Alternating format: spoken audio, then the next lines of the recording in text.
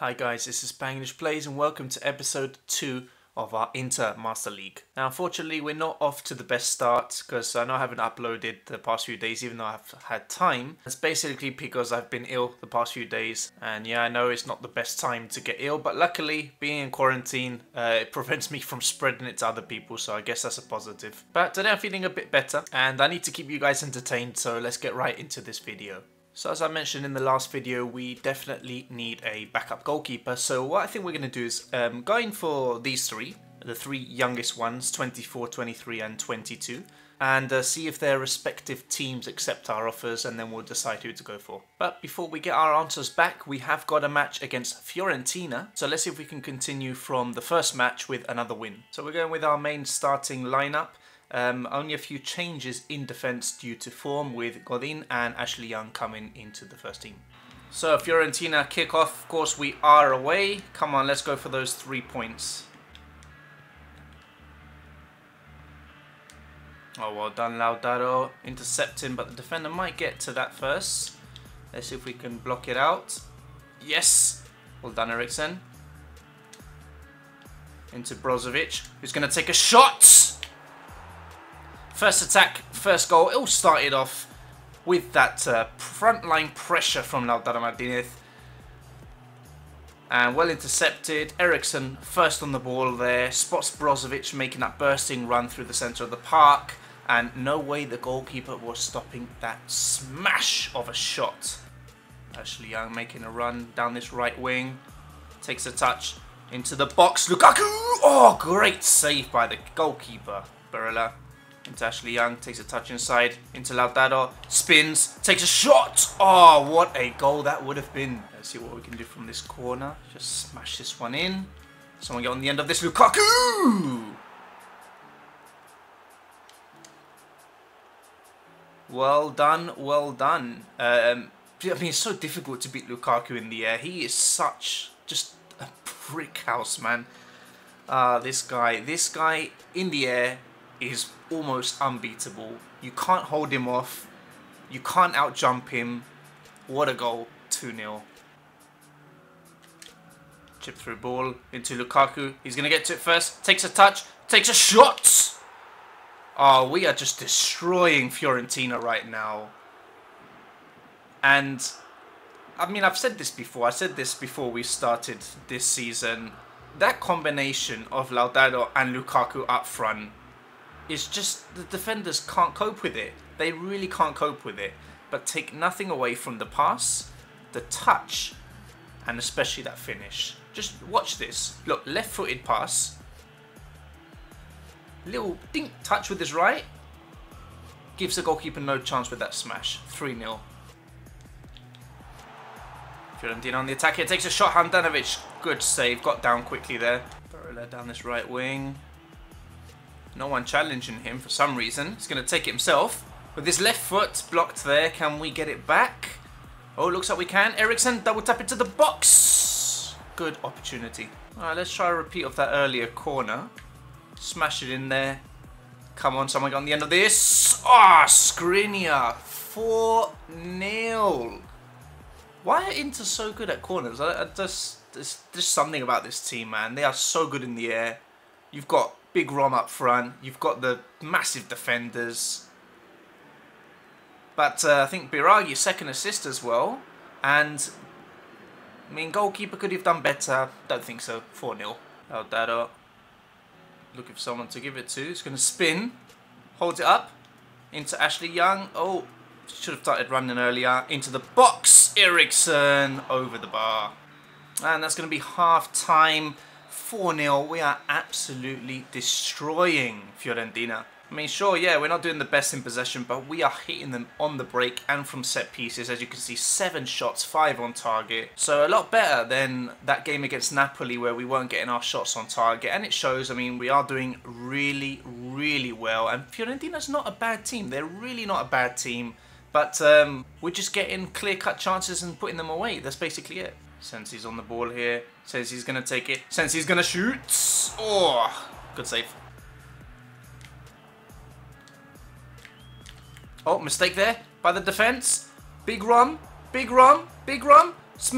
he slips and he still scores. I thought he'd fluff that. I really thought he was going to mess that up. But that's a hat-trick for Romelu Lukaku.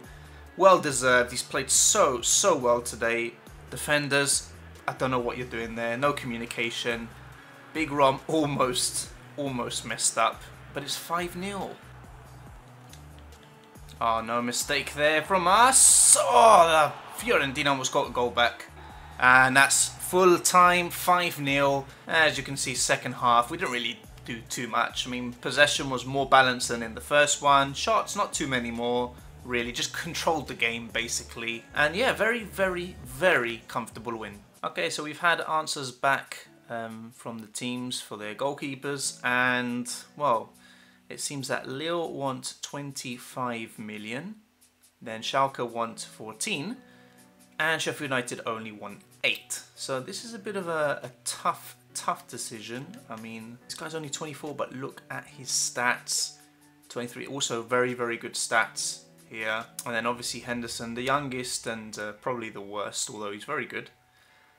So I think what we're going to do, just because of the cost and everything, I think what we'll do is we'll play it safe. We'll go in the middle. So we won't go too expensive and we won't go too cheap.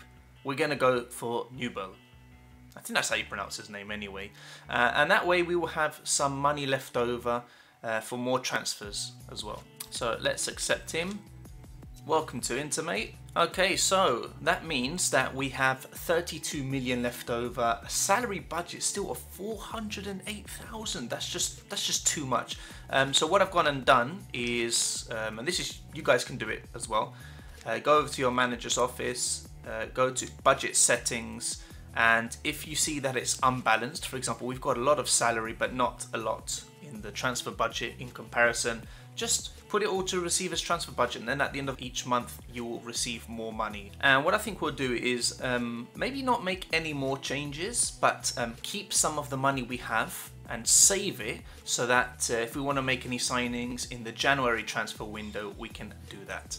Right, so we go into our second match of today, and that is against Sporting in the first match of the Champions League. Right, so this is the lineup we're going with. The only change is Gagliardini coming in, and as you can see, we've had to make a few changes in our subs bench, because obviously in the Champions League matches, the bench is reduced to 7, so it's a bit confusing. We have to keep changing things around, but the rules are the rules.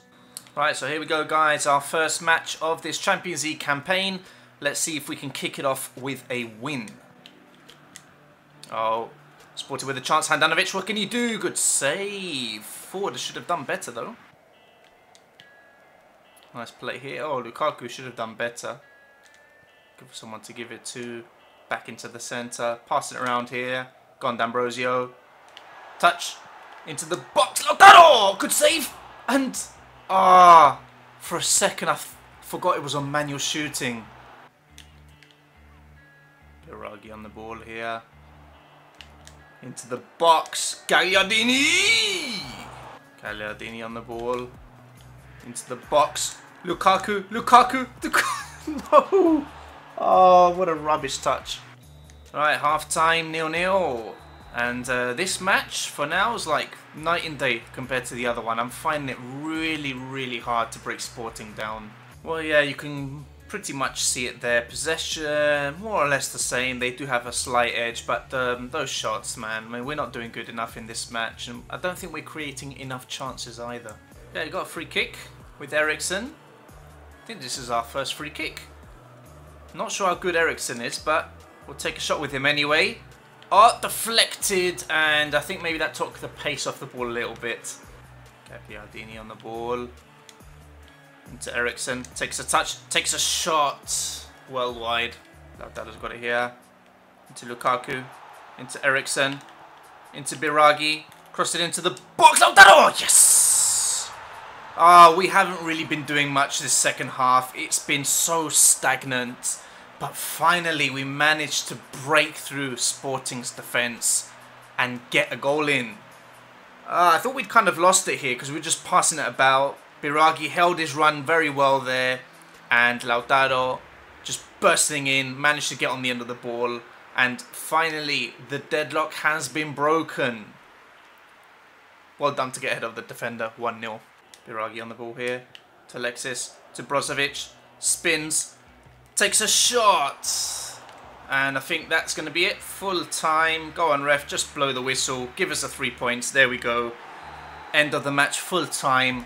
1-0.